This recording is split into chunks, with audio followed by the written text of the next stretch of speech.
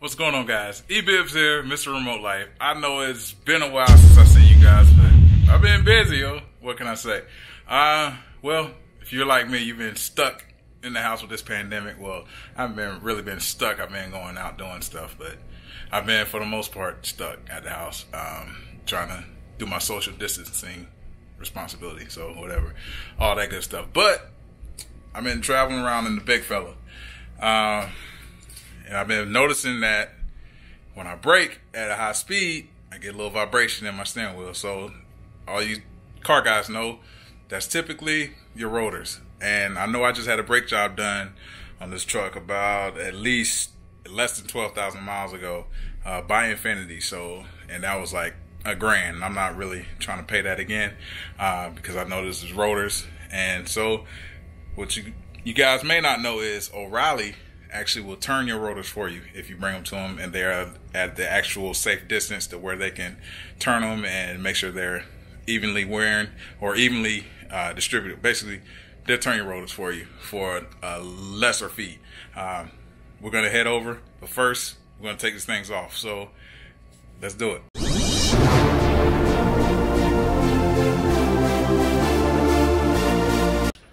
All right, so as you can see, I already got the driver's side off. Rotors right over there. Big boy sitting on the ground. And can walk you guys through what it takes to do the other side. So let's do it.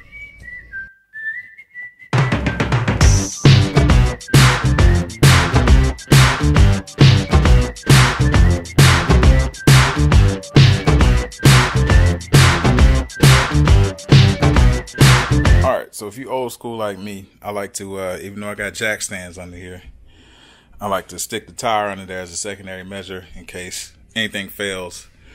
And the last resort is it falls on my tire. Yeah, it may hurt one of the rims, but oh well, it saves something. And it definitely won't allow this to fall on its side. Alright, so this top bolt here is actually a 17 millimeter bolt down here at the bottom right here. So you take these two off, they're 17 millimeters. Then you need to take off this assembly bolt right here and the one down low. So it's 4 bolts total, and these are 18 millimeters. So, and also make sure you have a handy dandy wire hanger in hand, because once you take this off, you don't want to put any strain on the brake line here.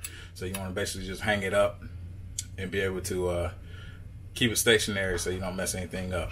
And also, when you're taking this part off, be careful, because once you take the bolt off, it likes to just fall off. You don't want that to happen. Alright, so as you guys can see, there are like 2 clips here that's actually holding the pads in place. So basically we can just take it out.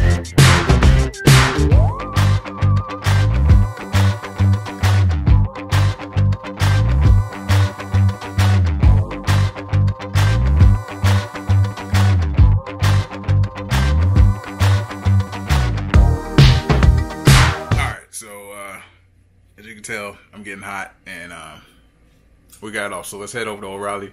I'm gonna leave you guys here, and I'll bring the rotors back and let you guys know what happened and how much it costs. A few moments later. Your boy dumb. Nah, I ain't dumb for real. So I get to O'Reilly. I get in.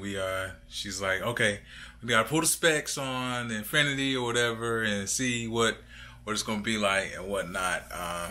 So we get the specs down.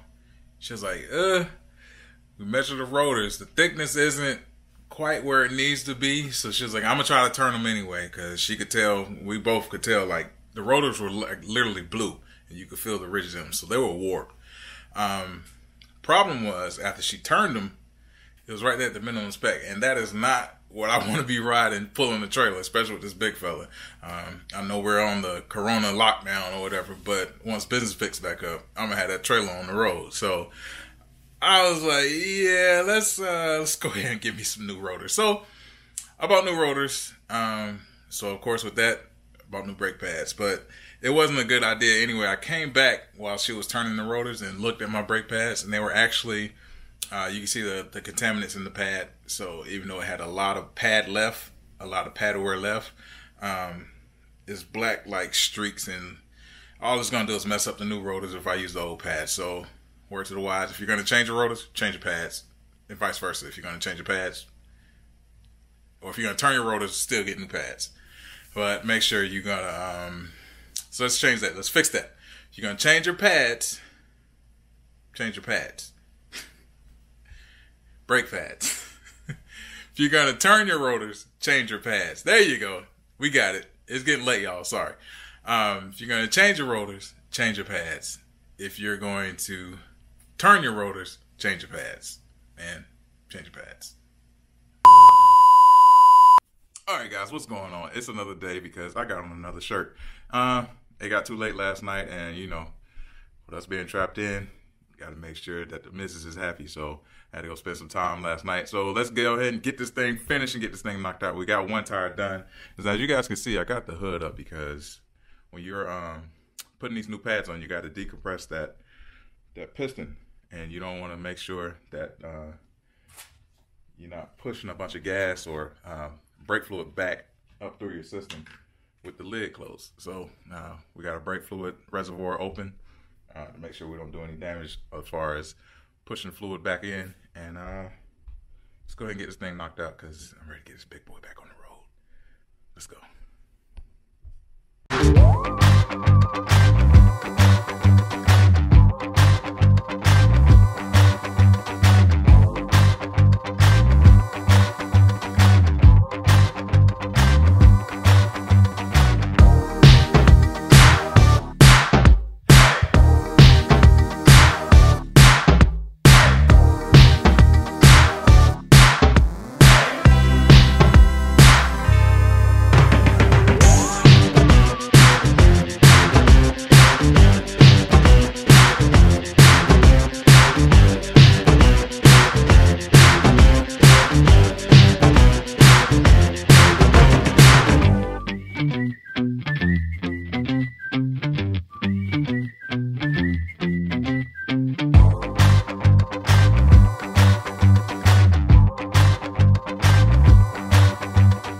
Check out the brake pads. You got the old, the new.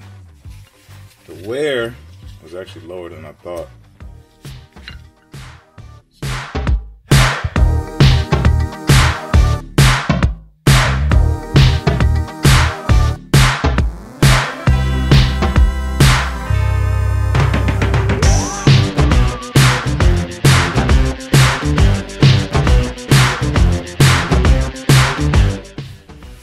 So here's where you need to compress these down.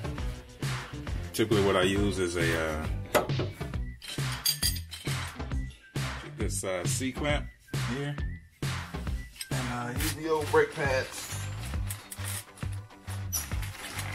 to compress them down. So use this old stuff.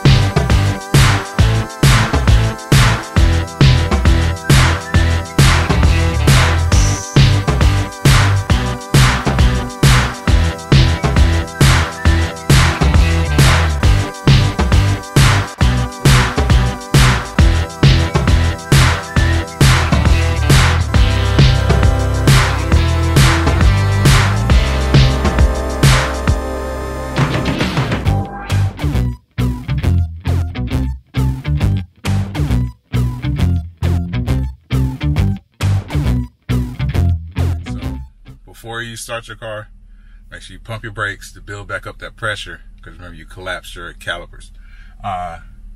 Once you do that, take your car down a maiden voyage. So what we're going to do is we're going to get on a flat surface, go no more than 5 miles an hour, just to test our brakes out to make sure we can stop. And then do that a few times to warm the brakes up, then get out on the road, drive 20 miles an hour, stop, bring it on back home, you're good to go. Alright? Alright, so that's pretty much it. So if you guys enjoyed this video, please go ahead and give it a thumbs up. If you haven't already, go ahead and hit that subscribe button if you want to. You can always follow me on Instagram, Facebook, Snapchat, Twitter, all that good stuff. Ed Bibbs, Mr. Remote Life. So until next time, guys, I'll see you then. We got more stuff coming your way. Alright, we out of here. Peace.